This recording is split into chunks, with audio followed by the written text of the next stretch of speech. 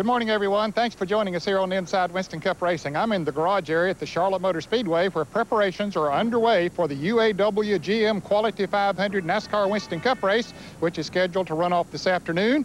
Ricky Rudd will start from the pole. Yesterday in the Busch race here, Mark Martin dominated, Dale Jarrett came home a close second, and Johnny Benson took another step towards winning his first ever NASCAR Busch Grand National Championship. Bill Weber is just down the road in our studios, and he has all the stories. Good morning, Bill. Good morning, Ned. And hello again, everybody. A week where we get to eat at the best place in town, home. Charlotte is ready to roar to life this afternoon, and just ahead we'll have the warm-up from the Speedway where Ricky Rudd has the pole. We'll also examine Sabco Racing, where a summer of struggle has resulted in a season of reflection. Then a look at how Jeff Gordon spends his day off, showcasing the sport and bringing a big smile to some less fortunate kids. If you think the race is going to be good, where do you see this show? The morning edition of Inside Winston Cup Racing for Sunday, October 8th. Today's show is brought to you by Texaco Haviland Formula 3 Motor Oil. Add more life to your car. Cold filtered Miller Genuine Draft, making the world a very cool place. And by Goodyear, #1 in racing, #1 in tires.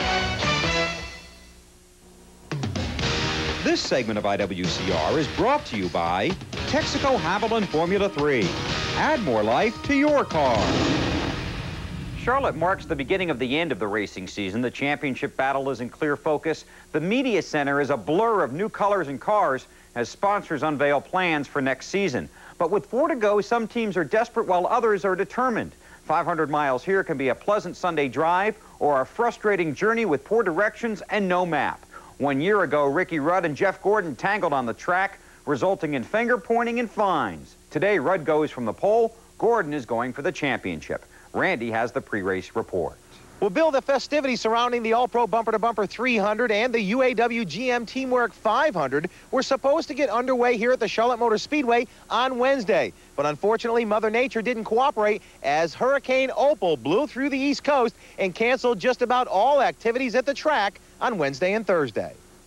The weather finally cleared out of Charlotte, allowing first round of Winston Cup qualifying to get underway under sunny skies Friday afternoon.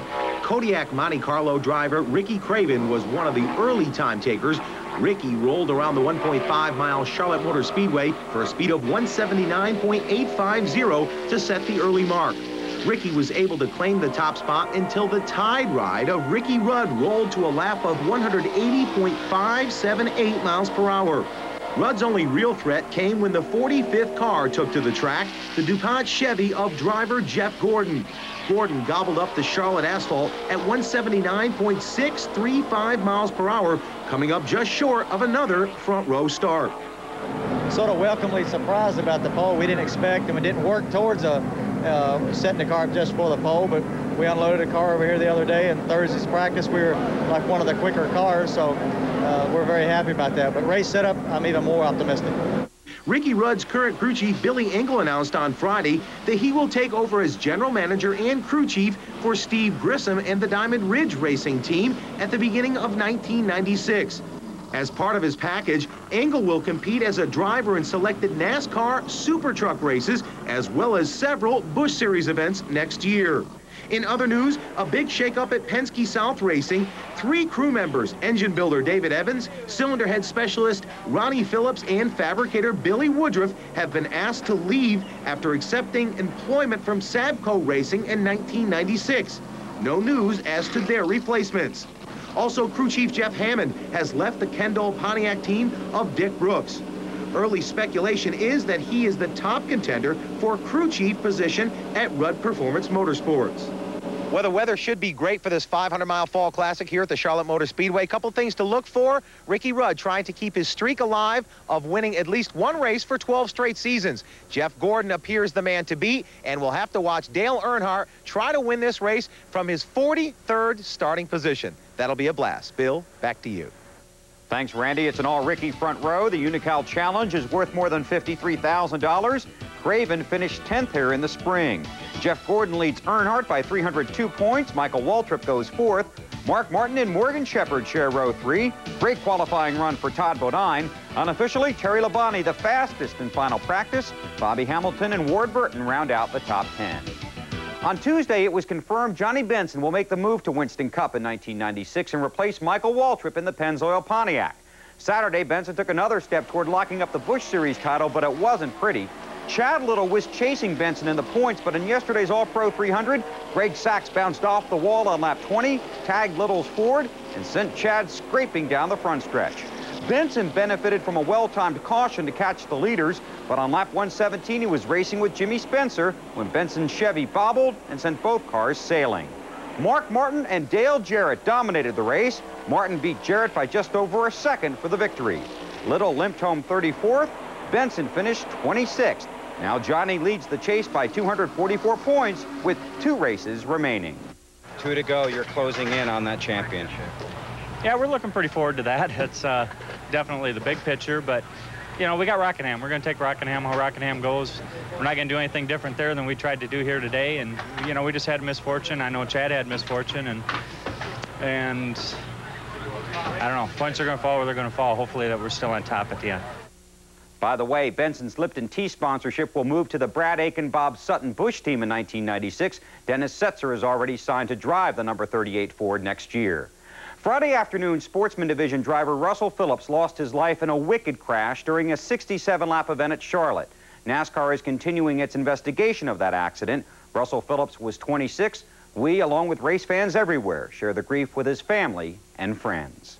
Race day will have more from Charlotte coming up at the bottom of the hour. We'll join Ned at the new home and new look of DHA Racing in a moment. Still ahead, a profile of Sabco Racing and a day with Jeff Gordon. Right now, you're looking at the rest of the starting grid for the UAW GM 500.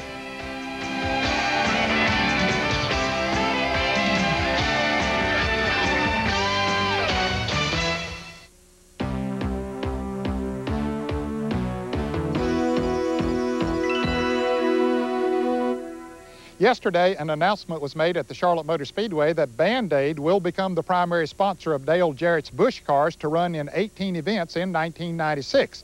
Just one of many sponsorship plans that were announced at Charlotte this week. One NASCAR Winston Cup team that has really been on a roller coaster, really for the last several years, is the Sabco Racing team, the Coors Light Pontiac that Kyle Petty drives. Randy Pemberton went to talk to Kyle and his car owner Felix Sabates to find out what's been going on. Over the past year and a half, Kyle Petty and car owner Felix Sabates have had little to celebrate in stock car racing's elite Winston Cup Series. Even a win at the Monster Mile in Dover, June 6th of this year, has hardly been able to overshadow the unfortunate slide at Sabco Racing. A look back at 1992 and 93 shows Petty at his most productive point in a career that has spanned some 16 seasons. In these 2 years, Kyle collected 3 wins and, more impressively, had a stellar 18 top 5s and 32 top 10s in 59 starts. He also finished 5th in both those title chases. But 1994 was not kind to Kyle. After a slow start, crew chief Robin Pemberton was released after the Coca-Cola 600, and things didn't get any better from there. I really don't know what happened. I think it's hard to put your finger on one thing. I think that we came out of 92 with a really good second half of 92, an ungodly second half of 92.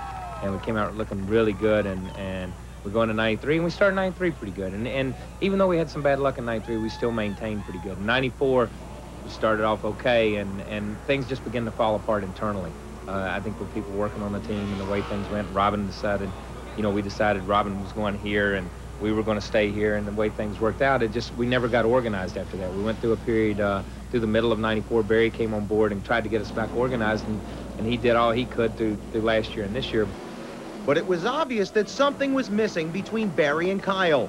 Things just didn't click, and after Dover 2 weeks ago, Barry left to pursue other interests, leaving Kyle and Felix to contemplate his replacement and regroup for the future. I can't put my finger on just one thing. I take the blame for 99% of it because I should have been paying closer attention to it, and I didn't.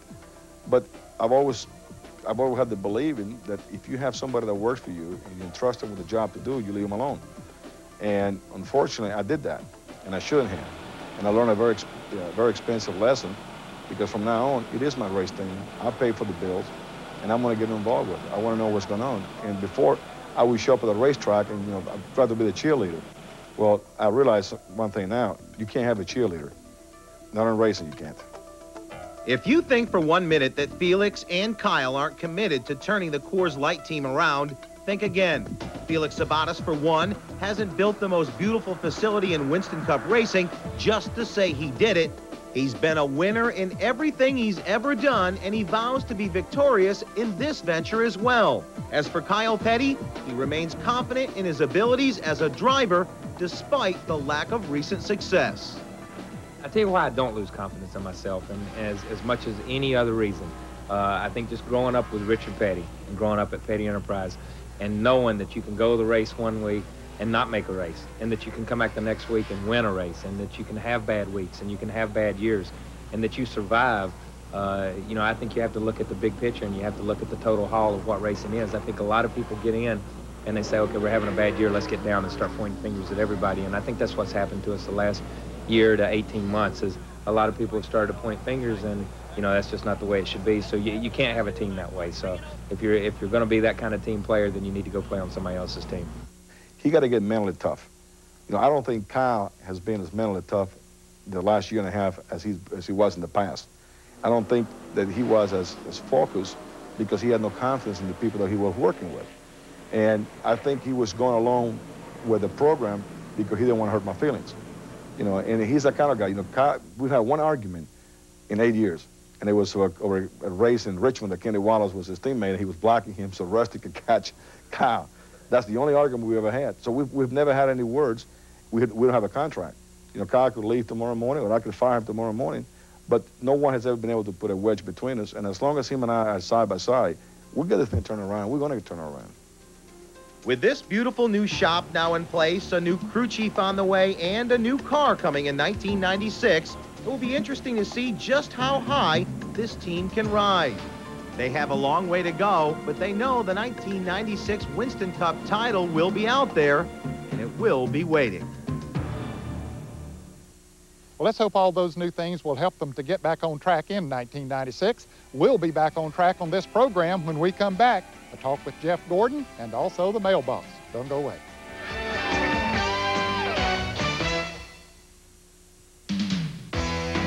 The IWCR Voice Mailbox is brought to you by Miller Genuine Draft. Our question is from Robin Rundy from Dubuque, Iowa. Do Winston Cup teams use regular street thermostats in their cars? Hi, I'm Claude Queen, Chief Engine Builder for Darrell Walters, Western Auto Chevrolet. And no, Winston Cup engines do not use street thermostats in the engines. Simple reason, we just cool our engines by tape, less tape or more tape on the grill. And if it runs too hot, if the water circulates too much, we just put restrictors in the water lines. And that's how we control the speed of the water through the engine, which controls the temperature. Questions for the voicemail box are recorded on the Finishing Positions hotline at 1-900-73-RACES. You can also get up-to-the-minute qualifying results, race results, and point standings. 89 cents a minute in the U.S., 99 cents in Canada. Average call 2 minutes for mailbox or 3 minutes for results. Call 1-900-73-RACES. If we use your question, you'll receive a Miller Genuine Draft Race Team Jacket. Meet John Boy and Billy, NASCAR's resident wise guys. These radio personalities have kept race teams and race fans laughing for years. Now you can order their entertaining box set by calling 1-800-471-STOP. Call now, 1-800-471-STOP, and hear for yourself. John Boy and Billy are great entertainers, and I promise you, you will enjoy those CDs. And something else you'll enjoy is a day with Jeff Gordon, and that's coming up. As we leave you for this break, here's a look at what's coming up next week right here on IWCR. Next week, the Winston Cup Series takes the week off, but we don't. We'll set the stage for Rockingham and the final stage of the Charge to the Championship. Behind every well-known driver is his relatively unknown crew. We'll meet the warriors that work hard in the shadows of the garage so they can celebrate in the bright lights of Victory Lane. Hi, I'm Derek Cope. This is my fiance, Renee White. And we'd like to wish Inside Winston Cup a happy 10th anniversary.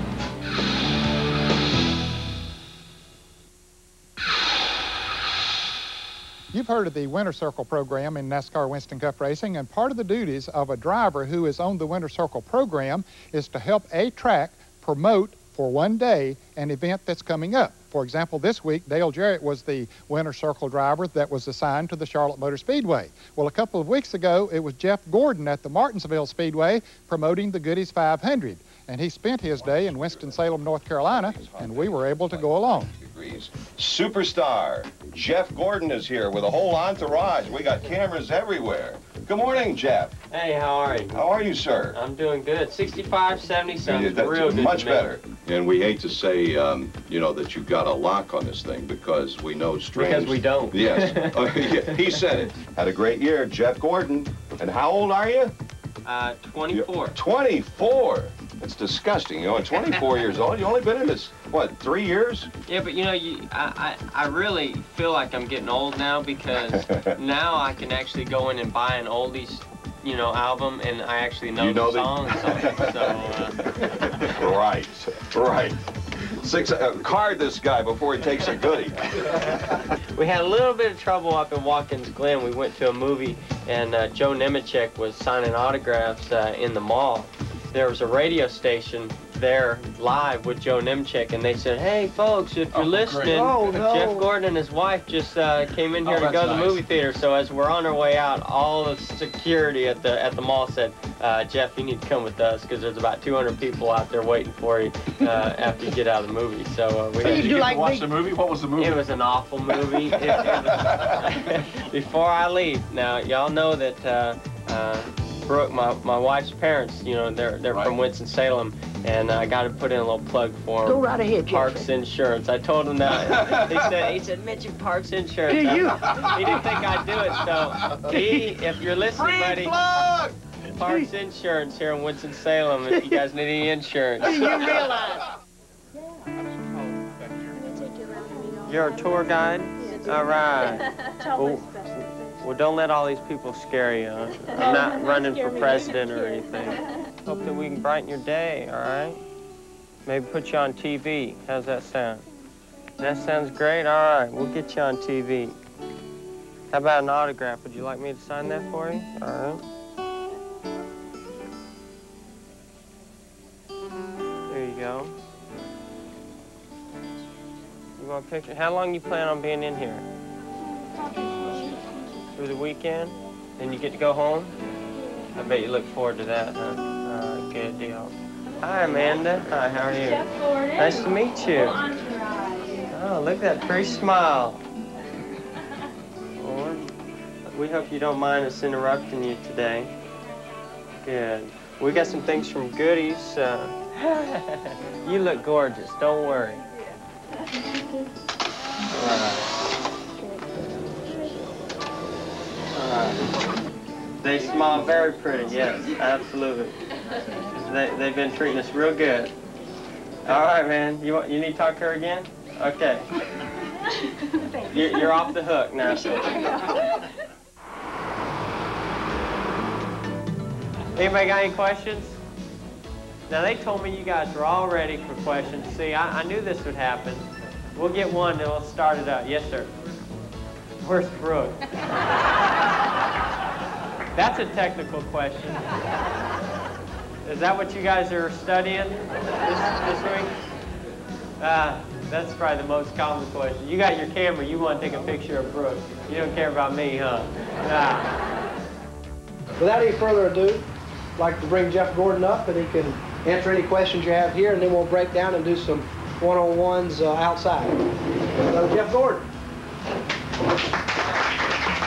Gotta be real careful on your brakes, boy. You know, that's the key at Martinsville, is being able to use your brakes but not use too much. My attitude is that there's a lot of races left to go, and, you know, we've just got to try to do the best job that we can and hope that the consistency continues. The guys have made me look like a hero and made it look easy, but it's not. You know, it takes a total team effort. There's a lot of hard work behind the scenes and testing, you know, and everything that the last 2 years that we've built up to get to this level. I don't think, you know, I would have gotten this far, you know, if I worried about everything that I read in the paper and everything that everybody else has ever said. And, you know, I think that it's all based on, you know, how well you compete on the racetrack. Okay, so is there anything that anybody hasn't asked you today? I mean, what's the one question that I can ask you that nobody else has asked? I can't think of any question that was not asked today. Would you rather do this or 500 more miles at Dover? Well, if my car's driving as good as it was last week, I'll do another 500 miles. But, you know, this was fun, too. It's a toss-up. One thing that is not a toss-up, Jeff Gordon is the odds-on favorite to win the NASCAR Winston Cup Championship this year, and he'll have to get used to some of those media days. Well, our time's up for today. Hope you enjoyed the show. I got to go in here and help these guys hang a sign so we can identify this place. Next week, the Winston Cup drivers are off, but we won't be, so you join us here on TNN for more on Inside Winston Cup Racing. Today's show has been brought to you by Texaco Haviland Formula 3 Motor Oil. Add more life to your car. Red Dog Beer, bold yet smooth, unusually easy to drink. You are your own dog. And by Goodyear, #1 in racing, #1 in tires. Team Simpson is your ticket to be a part of all the exciting racing action. Call 1-800-71-RACIN to order the 1995 catalog and join Team Simpson today. The official conversion van of IWCR is Gladiator by Glavelle, America's #1 luxury van. Glavelle, the way we put it together, sets us apart.